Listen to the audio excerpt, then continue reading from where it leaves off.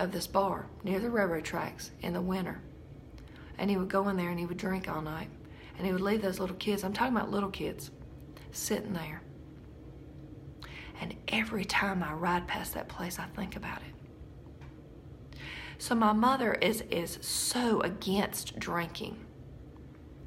And my dad never was a drinker. Like, it made him sick as a teenager, and he just never drank. He never did. And my ex-husband wasn't a drinker. I didn't think he was. Drinking takes people's lives down. It ruins their lives. My ex-husband lost his very prestigious job at the Marriott because he was written up on sexual harassment charges. It was all over the papers here. This was when I was a teacher. That's a story I don't think I've ever told, because I don't tell things like that where he couldn't defend himself, but he really did that. That's a fact. And he was pulled up on police charges, and basically this happened because he was drunk on the golf course. And I had no idea he was cheating on me all those years. I mean, I'm talking about with dozens and dozens of women, who eventually he chose one of those, a very young girl, and he's married to her now. And guess what? Thank God that's made me the woman I am today. I have no remorse. I have no black spots. I have no hatred for him. I only have love. Only love. Because love's all that matters. But that drinking, you'll never hear me say that's okay, that's health promoting. If people want to do that, that's their choice. Just like eating toxic food. It destroys you. It really does. And what alcohol does to the body, how it basically shuts down the digestion, it shuts down. Your body has to use all its internal forces to try to combat the poison. Poison is what it is. But it takes people's lives.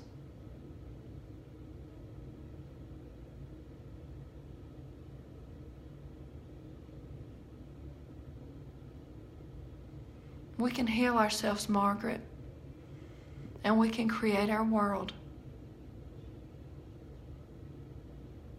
I've been thinking that the last few days when it's been dark here, but now I see the sun coming up. And I've been thinking, oh, it's dark today, but the light's coming. Something's coming in this year. Trust me, I feel it. Something is on the arise.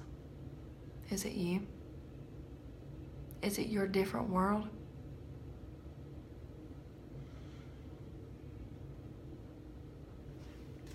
Anyway, I wanted to share that, and I would love to see your homework. If you did not do the if-then homework, please do that, and please share it with us, because as you see, like, for example, Karen's is just the one I just read right before I'm talking to y'all, but didn't you see where she was like,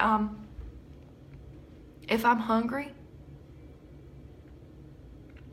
that's not an emergency.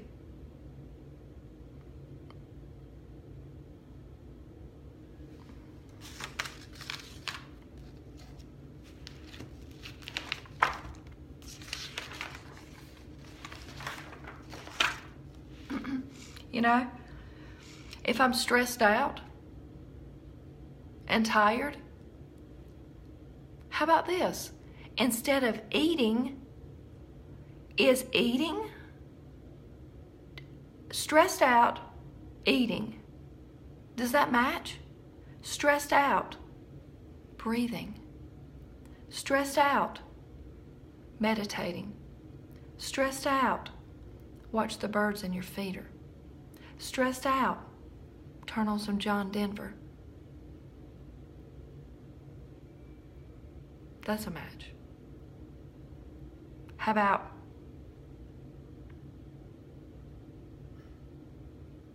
tired, exhausted, overwhelmed, eating? Is that a match? No, that's not a match. Stressed out or tired resting, breathing, decompress by decluttering. Have a little zone you go to. A house I had a few houses back, not the last one my whole family lived in with me, but the one before that. I had this little corner, and I had a little rocking chair there, and in the china cabinet beside it that my mama had given me, it was something she had, were my health books. And when I would feel overwhelmed by the world because no one understood, people aren't going to understand. They don't need to. I would pull out those books. And I would sit there in my little corner of the world for 2 or 3 minutes. I would set my kids up on something, you know. Maybe I would let Christopher have his few minutes of computer time. He liked to play this Jimmy Neutron game or Finding Waldo game. And I would get those. There was these little packs you could get at the library, and they had computer CDs, and I would rent those at the library. And then if Christopher didn't like to do homework and different stuff like that, and if he got all these things done, then he could choose one of those DVDs and he could play for 30 minutes. That was his reward. So once he got everything done, he would do that. And I would have Carly in the kitchen. She would be up on her stool, and she was like my sous chef. She would be prepping veggies and stuff. And why she did that is she loved to do it by herself.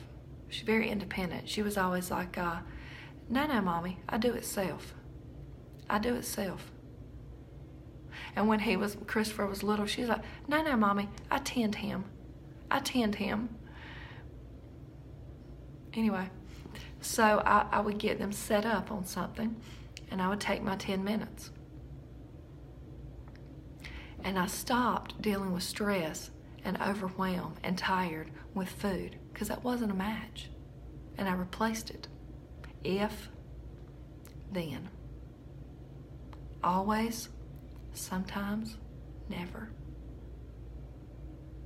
You see? Stressed? Make a choice that will deal with the issue, not a food choice to stuff that into the back of your mind.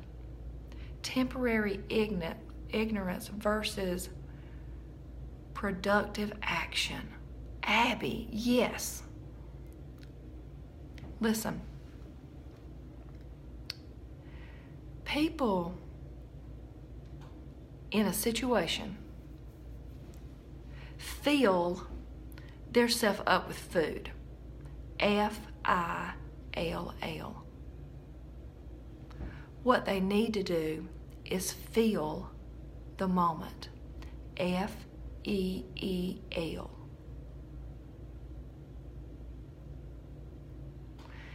In an emotion, instead of filling yourself up with everything else, F-I-L-L. You feel into the moment and deal with the emotion, F-E-E-L. Right? Sometimes you can't solve a problem at the moment. So you mentally put it in your little wicker basket. You put the top on it,